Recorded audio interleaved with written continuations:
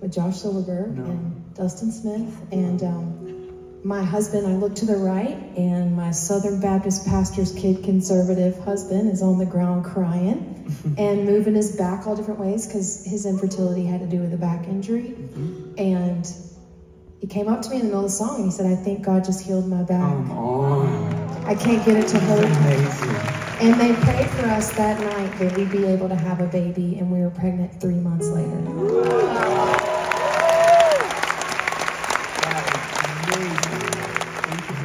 And then we're like, is that a one and done? You know, like, God, did you really heal us, or did you just give us one, you know?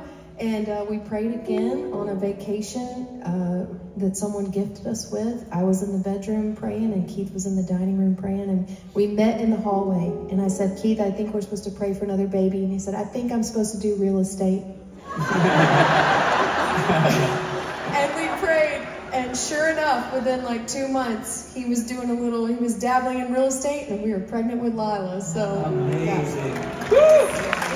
God is so good. We are very blessed. Thank you for sharing. That's amazing. My faith is like increased because of all that. And so you're going to share a song. And before we knew we were going to do this moment, you sent me a couple.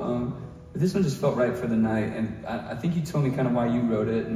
But like, what would you say the heart behind this specific one is? Because it's the title track of your Christmas record. Yeah, I think the heart behind it is really the lyrics to the bridge, because Jesus coming as a baby, in our natural eyes, can look unassuming, you know, and they weren't expecting him to come as a baby.